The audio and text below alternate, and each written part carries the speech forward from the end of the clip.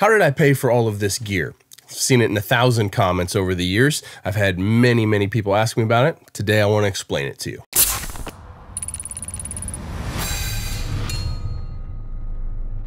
Hey everyone, I'm Cole Caparoon. Thank you for stopping by for another video. Now this video is much less to appease the commenters, the hundreds and hundreds of "it must be nice" comments or "trust fund baby" comments. Like, it could not be further from the truth. But this is less about replying to those comments and more about trying to let you guys see behind the curtain of how I got here, and maybe to let you know that it's possible, it's doable, even coming from absolutely nothing. So in order to explain this, we have to go way back.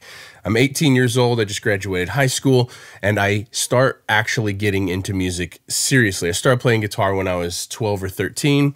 I had a Fender Strat that I still have, and I had a Yamaha acoustic that I still have.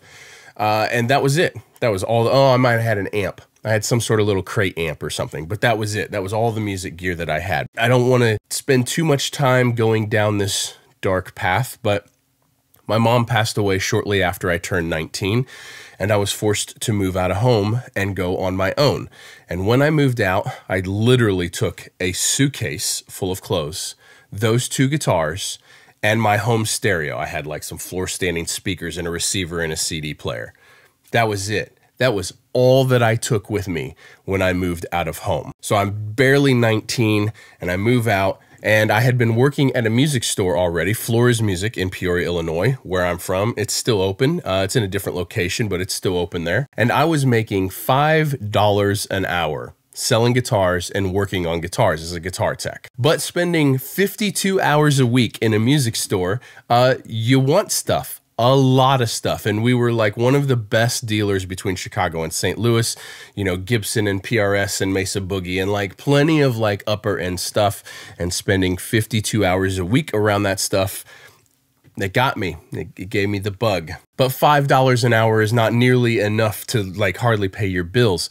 So I joined a cover band. Like almost immediately I got in a cover band that was playing 7 or 8 gigs a week, and I was making $80 a gig, $100 a gig here and there. But that turned into many hundreds more dollars per week. And I also was in an original band. Obviously, we made no money as an original band, but I did that. So I did that for a period of time, and this music store would let me put gear on a tab and let me make payments on it, which is an awful thing for a 19-year-old. They would garnish my wages. I would go up to one of my bosses, either Victor or Tony Flores, and I would be like, hey, I really want this PRS. And they'd be like, okay, you can take this PRS, and we're gonna take $100 a week out of your paycheck or whatever it was. I think I was only making $250 a week anyway. So fast forward a little bit, I needed more money. So I started a acoustic duo. Colt 45 and Johnny Walker was the name of my acoustic duo. And we very quickly became one of the hardest gigging and more accomplished acoustic duos in Central Illinois. And we played all over the place. We're playing many nights a week. And was doing that for a long time, and we were very well paid for doing that.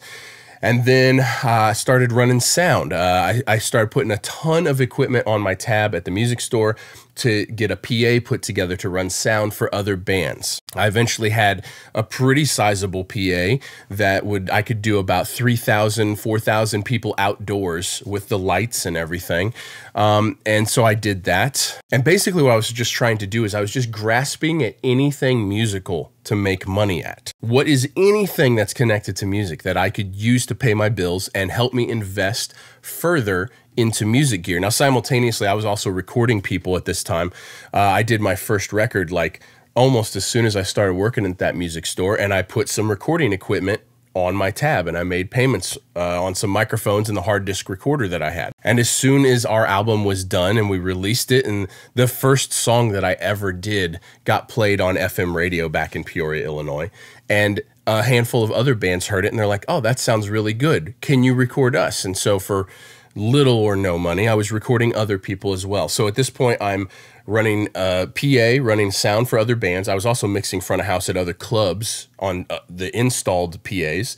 I had an acoustic duo. I was in a cover band. I was in an original band. I was recording other people, and I was still working 52 hours a week at the music store. And this is the foundation for how I paid for everything. It was a very, very short amount of time later that I worked 52 hours a week at that music store and took home no money. They took my entire paycheck because I was investing in gear and I was paying my bills with cover gigs, mostly cover band and acoustic duo, and then the recording stuff. So on top of running a tab, I think at one point it was up to like $14,000 as like a 21-year-old. I also was investing every single dime I made from all of those different things back into music. And when I say every dime, I mean every dime. I didn't go on vacations. I didn't take trips. I didn't travel. I didn't have any extracurricular interests. I didn't do anything else. I didn't have any other hobbies. I probably spent a little bit too much money on alcohol because I was young and out all the time. But even playing so many gigs, it really helped me. So my weekly schedule at this point in time, and then we'll get back into the gear side of it. My weekly schedule at this time is I hosted an open mic, acoustic open mic on Tuesday nights. I had a standing gig at a club on Wednesday nights, acoustic. Let's see, on Thursday nights, my acoustic duo would play almost every Thursday night. And Friday and Saturday nights were always booked between original band shows, cover band shows, running sound for other bands, mixing at the clubs, like whatever. And then anytime there was gaps in that where I didn't have gigs, I was doing studio work, like 100. So every day, all day was filled, and every night, all night was filled, 7 days a week. I would regularly spend all day Sunday, 12, 15-hour days in the studio after having worked all day Saturday and played all night Saturday night. And so for the longest time, I just started investing in whatever could help me make more money. It wasn't so much about what I wanted. It was about, oh, if I get this next set of subwoofers for the PA, I can do bigger shows, and that will make me more money. Oh, if I have, this recording stuff so I can record a full drum kit live, that will make me more money because now I can do that. Every single thing. Oh, I'm in a cover band and an original band, and we play in different tunings. So I need a guitar, set of guitars for the cover band, set of guitars for the original band, and having those will let me make more money. And that was just my thought process the whole time, was constant investment in the gear. Sure, I was buying stuff that I liked, but it was for the purpose of how do I create more revenue income so I can put more revenue back into the gear, so I can make more money, so I can put more money into gear. That was my thought process. And so that is another thing that I want to get across, is this cycle that I'm explaining here. This lasted for 17 years, 16 to 18 years. I mean, this was a really, really long time that I did this, exactly like this. So eventually I got tired of running sound, the energy expenditure of getting to the gig 3 hours before the band and running for the whole night and then tearing down for 2 hours after the band left. And the amount of hours I was putting in to the live sound thing, it just wasn't, I wasn't seeing the reward financially. So eventually I sold the whole PA, the trailer with the whole PA all at once. And then I took 100% of that money and it went into studio gear. That was probably about year 10 or 12 of my career, somewhere around there. And then once I got into a commercial studio, once I built my first studio downtown Peoria, I had to get a couple investors. Now, this is an important part of the story. One of my investors was a scientist at a lab in Peoria who had come into the music store for years and years and years. And we really got along. We really hit it off well. But more importantly than that, he watched me forever, for years and years and years, before he loaned me a dime. And he watched my character and how hard I was working and how I did what I said I was going to do. If I booked a gig, I was at the gig. If I booked a session, I was at the session. I was honest and super hardworking. And that eventually led to him loaning me money. And the first piece of money, the first piece of gear I bought because of the money he loaned me was my Event Opals, the studio monitors that I ran until not all that long ago. So he loaned me the money and I paid him off. And then he loaned me the money for a Charter Oak SC, I can't remember a Charter Oak compressor. I can't remember the model number. And then paid it off. And then he loaned me the money for my Tube Tech that I still have and cherish to this day, and paid it off. And the construction on my big studio was from a guitar player in a band that I was running sound for regularly. And he would watch me work really hard, and he watched me for years, and I was always at the gig early, and I was always on time, and my gear was always in good functioning order, and I was just really always trying to be as professional as I possibly could. And then eventually I needed money to build this studio, my own studio. And I asked him to have a meeting with me, and he did. And I had the whole thing laid out. Here's how much I need. Here's what I'm spending it on. And he loaned me the money with interest, and like it was a full-on loan and a payment schedule and everything. I had no credit at the time to get a loan from a bank, but I was fortunate enough to be really hardworking and to know enough people that I had 2 people that would loan me money. And it took a lot of hard years to pay that all off and pay them back. And without them, it's hard to say where I would end up. Like those 2 guys were so hugely instrumental in me getting where I am now. And I cannot thank them enough. One of them may be watching. I'm not sure. You guys know who you are. If you're watching, thank you. Really, thank you. So we're going to fast forward to about year 18, somewhere about year 17 or 18 in my career. I'd never had any endorsements. I'd never been given gear for free. The start of this channel, well, for over half of this channel's lifespan, if you scroll back just a couple years, every single piece of gear that you see in those videos, I paid for. And I did so over a long time with a lot of hard work. Now let's fast forward into the modern era, because most of you are familiar with me from this YouTube thing, and most of you probably assume that I just got all my gear for free because of YouTube. But that is not the case. The vast majority, a huge percentage of the gear that I have is gear that I worked really hard for and paid for with my own money. Fast forward to about 2021, somewhere mid 2021, I started finally getting a few pieces of gear because of YouTube here. Now, let me make a side note before we get into the YouTube side of thing and how all that works. If you are interested in starting a YouTube channel, you should. 100%. I think every single person who's the tiniest bit interested in it should absolutely do it. And it's not just for the free gear. It's awesome in every sense, other than the negative comments. But I'll make a whole nother video on the YouTube side of this thing, but I want to be transparent with you guys on how I've acquired gear recently. So starting in about 2021, mid or late 2021, actually, I started getting some gear for free to show on YouTube videos. And it was very small amounts of gear. I think the first one that I got was the Shure MV7 microphone, like a $200 microphone, and I made a video about it. And I didn't get paid to make that video. I just got the microphone for free and made the video.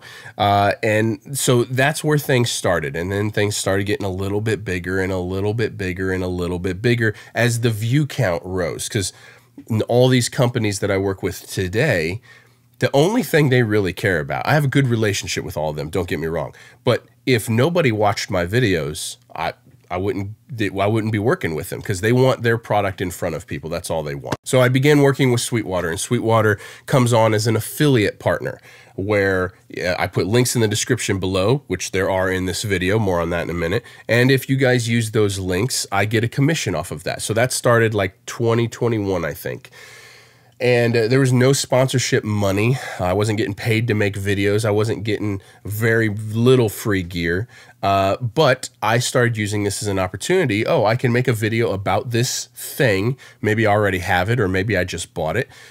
And then if people buy it, I earn a commission off of that. And so then that's where that started. And then the money that I would make off of that commission, I'm like, oh, that'll let me buy more gear because I have a full-time music career. So I'm just going to reinvest the money from this YouTube thing back into gear. And so that's what I did for a long time. And eventually things got bigger and bigger. And now, yes, I do have quite a few pieces of gear that I have not paid for.